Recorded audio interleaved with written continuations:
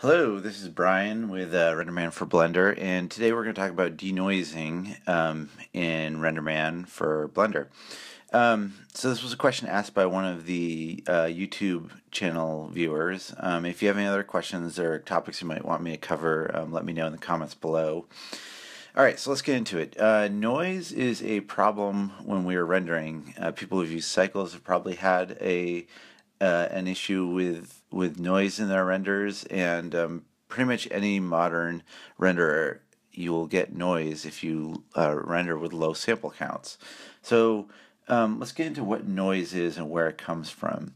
I have a scene set up here. It's pretty simple. There's a monkey head here, and then there's a hemilight, which is has an image texture, so sort of like a HDRI image on the hemilight, and then the area light here, and there are cameras over here. So both Cycles and RenderMan are path tracers, and a lot of other modern renderers are path tracers as well. What that means is there'll be camera rays traced from the camera here, and where they hit a piece of geometry, then that piece of geometry will sample the area around it. It might hit the lights, it might not hit the lights, or it might hit other geometry. But anyways, wherever the camera rays hit a piece of geometry, they're going to try to figure out what the color reflected from there is. So if I go and hit render here, what we're going to do, this is a very low sample count at 16 samples, and what we'll see is that in some areas maybe we'll get the rays traced off of here hitting a light, or maybe it won't, and we'll see this sort of like high frequency noise here from corresponding pixels, whether they hit a light spot or not.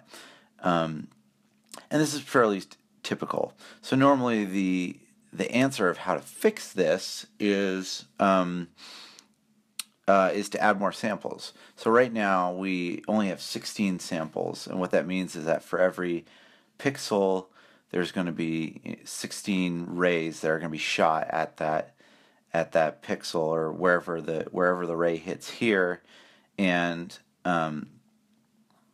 basically like the samples from here are going to sample out into the environment and whatever they hit out there. So sometimes they hit stuff, sometimes they don't, and that's why we end up with different colors or noise there. So if we just added more samples, we would get less noise there. So here's 16 samples. We'll go through and zoom in a little bit here.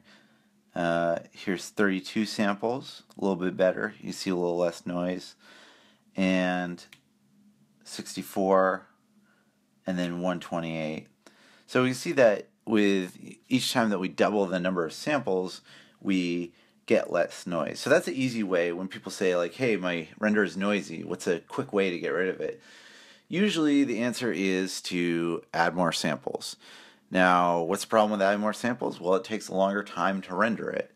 And generally speaking, it's going to take twice the amount of time if you double the number of samples, because it's doing twice the amount of work in the processor. So, as you can see, as we go and double the number of samples here, we're doubling the number of samples, doubling the amount of time for the render. It seems like it's cutting the noise maybe in half, but that's a diminishing return, right? If you have a render that takes 10 minutes and then you want to cut the noise in half, it's going to take about 20 minutes. You know, these are just ballpark figures. It's going to take about 20 minutes to get half the amount of noise. If you have a render that takes 4 hours to get the half amount of noise, it's going to take 8 hours to render it. So as you get like more and more complex, and as your renders get longer, it's going to take you even longer to get less noise. So a solution that a lot of people have come up with is denoising. Now, if I just went and there's actually a denoise filter in Photoshop and a lot of sort of image programs that will go and like take away noise from your photos that you take with your iPhone that have a lot of noise in them because you took them in low light. And that filter, basically what it does is, if we went and looked at the pixels really close here, it'll say, hey, this pixel is really light. Let's look at the pixels around it and see if they're light as well. And if not, we just sort of average in this area around this pixel. Now that works okay, and then it just sort of blurs everything. But the problem is, what happens if we're looking at a pixel like right here, like right on this line, and then we look at the pixels around it, we might say, oh, wait a minute, this pixel's really light, but this pixel's really dark right next to it, so let's just blur across them. Well, we'll end up with an image that's really blurry, and we're going to lose a lot of the definition in our image. So, like, I have a pattern here on the monkey's head, and it's a pretty high frequency pattern. If we just went and blurred everything across there, we're going to lose quite a bit of it.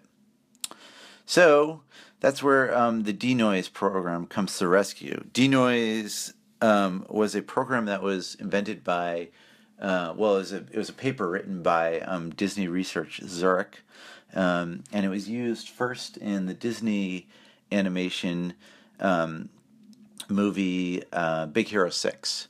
So basically what it does is, in addition to rendering out our RGBA image here, it also renders out a bunch of different side images. Like, for example, it'll render out the diffuse amount and the specular amount, and does those all to their own pieces. And then it also renders out an albedo color. So albedo color is just the surface color of all the surfaces in the image here. So, an unlit, basically it's just rendering out the color texture of everything in the scene. So now if you imagine what we could do is we could go and use this color here as a metric for when we go and do the denoising of the image, and we say, like, okay, we know what the surface color is here, there's a black line. Don't smear across that black line. It's sort of a simplistic view of what it's doing. But the long story short here is that a lot of programs that say that they're doing denoising and not using the surface color, all they're basically doing is blurring things. So the denoise technology, like I said, was developed at Disney Zurich, and we have it as part of RenderMan. And it's pretty easy to set up, actually. So we had our image here that was 16 samples. Now all we have to do if we want to turn on denoising is, let's go back to Blender here, and you can see there's a button right here under the render settings to say denoise as a post process. Now it's going to run as a post process. It means after the render is done, it's going to actually go and do the render. And again, we're using a very low sample count here of 16, just because I want to show how it works and do it in real time, and we don't want to sit here. But normally you'd use higher sample counts than this. So what it's going to do is, it's rendering now, and it's going to write out all that data. One downside of it is that you don't get the quick feedback until the end of the render. So you see now the end of the render is coming up, and then it writes out the image for you.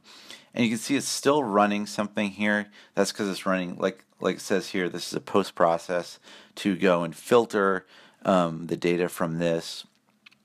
So it's going to filter that and then send the filtered image back here for us to see. So basically it sets up all the automatic outputs, like the albedo color, like I said, and the specular, the diffuse amount. It sets that all up and then runs the post process automatically for you, so that you can, and then it will give you back the filtered image. Something else to keep in mind is, denoising isn't perfect when it has bad information, so I really wouldn't recommend doing it on the really low sample counts like 16 like I just did, but we'll see how it works here. So this is pretty good. It's a little blurry and blocky here. Again, that's because we're using low sample counts, but anything more than like 32 samples, it should be fine. 64 samples. So this was the denoised image. If we zoom in, not too noisy, a little bit right here, but again, we're only using 16 sample counts. Compared to what it originally was, this was undenoised, and this is with denoise.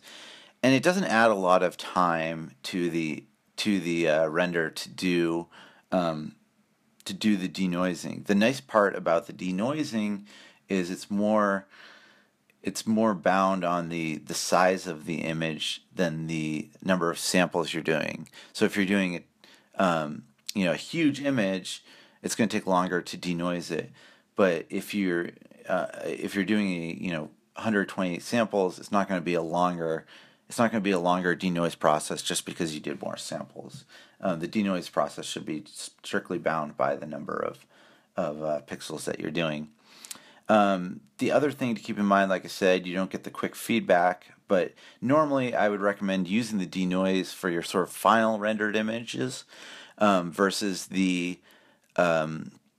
versus just your preview renders. So what I would do is do your preview renders with this denoise off, and then once you say like, okay, I think the lighting's about where I want to do, turn this on and then run your final renders. And yeah, so that is the denoise program. Now there's some more complex denoise issues, but we're going to take a quick break here and then we'll get into those. So just as a preview, what we're going to get into is we can actually denoise some of the AOVs. So like if we wanted to denoise the diffuse AOV, we could do that. And then also we'll talk about cross-frame denoising, which is denoising when we have motion blur in the scene. Okay, so that will be it for this scene, and we'll get into the more advanced topics. Okay, so now we're getting into some of the more advanced topics for denoising. All of these are using the external rendering feature in RenderMan. And similar to denoising, this is more of an advanced feature that you probably only use for final rendering, but it's really nice for sort of spooling batch renders. Okay, so first thing you're going to want to do is go to, in the render settings here, there's a thing called external rendering, and as it notes here, all the rendering from external rendering will not go back into Blender. So if you're rendering an image, it's not going to load it back into your the image editor in Blender. But it's going to allow us a lot more sort of advanced options that we couldn't fit into Blender because they just don't really work within Blender's API. So the external rendering, you see all these other options crop up here, and so right now I set a animation here of a little moving monkey head here. So I'm going to set the external rendering to render that animation. And I'm just going to do frame 8 to 10. Spooling the job, I'm going to do it through our local queue, which is sort of this little queue program that comes with RenderMan Pro Server. And then back to denoising. So we have some more denoising options when we do external rendering. So we're going to turn this on. Oh, and also we want to turn on motion blur because it's going to become important here. So my little monkey head that's moving, I'm going to be able to sort of see it moving there. So normally when you do external rendering, you're rendering to files because you want to like save the animation somewhere. So you wouldn't normally render to it, which was that frame buffer tool that we also ship here. But so normally we'll just set it to render to OpenEXR. So what we're going to do is turn on denoising, and then so now we see there's more options here for our denoising. First one here is the use GPU for denoising. As of RenderMan 21, you can actually denoise using the GPU on your computer. This only works for GPUs that support CUDA, which basically means NVIDIA cards, and it only works for certain NVIDIA cards. You can just leave it on because if the denoise program detects you have a GPU which doesn't support it, it will just use the CPU. So you can use that. It's basically use the GPU if it's possible. So you can leave that on. And then cross-frame denoise is the one that we wanted to talk about here. Cross-frame denoise is basically what it's going to do. I'm going to start the render while I'm talking here. What the cross-frame denoise is going to do is, as we're doing our denoising, and because we have motion blur turned on, when we have an area that's blurred, we would want to take into account the blur for our denoising, and we want to look at the frame ahead and frame behind for doing the denoising. So what cross-frame denoise does is it basically does just that. Okay, so here's my job in local queue, and local queue again is a really cool tool. And if I expand the job here, we can see there's a couple PRMan processes. So the first PRMan process is happening here, and the first frame is rendering. I only did 3 frames rendering, and then the second frame renders, and then it goes back and does a denoise command, and then the third frame renders, and then it does a denoise command, and then it does another denoise command. And you notice we're doing the cross-frame denoise. So what's actually happening is after the second frame renders, it's trying to denoise the first frame, and it needs both the before and after frame to do the denoising, the cross-frame denoising. So after we have the second frame done, we can go and denoise the first frame. After the third frame is done, we can denoise the second frame, and then we can also denoise the third frame. So what that's going to do is just going to compare the before and after frames when it's doing the denoising. And I'll let this go here, but I'm going to show you basically the results. So here we are. Here's basically what we have before. This is the results. And you see we have some motion blur in here, and then the second frame and the third frame motion blur, but it's taking into account what the state is before and after. And this is actually, the denoise is actually better when it's able to do that, because it's able to compare across frames what the sort of data is for the frame. So it actually works a lot better when you're able to do cross-frame denoising. And a lot of times when you're rendering animation, you would want to turn that on. Again, probably only going to do this for sort of like a final render. And just keep in mind you're going to have a lot less noise for your final render versus your test renders. So the last option here is called Process Denoisable AOVs. And what this does is, if we turn this on, it's going to allow us to denoise AOVs that are denoisable. So let's say you want to get diffuse output. So let's add a diffuse output here in our pass editor. Now what's going to happen is it's going to denoise that diffuse output as well. So if we're going to look at what we get out here, we would get out something like this, where we have a diffuse output that has this filtered name at the end of it. So the original diffuse render here was kind of noisy, and then if we look at the filtered output, it is denoised as well. So again, that is the process denoisable AOVs option. Again, all of these are only available in external rendering, but they're pretty cool options. So wrapping up, that's all the denoise options you have. If you have any other questions or want me to cover any other topics, just leave comments below, and thanks for watching.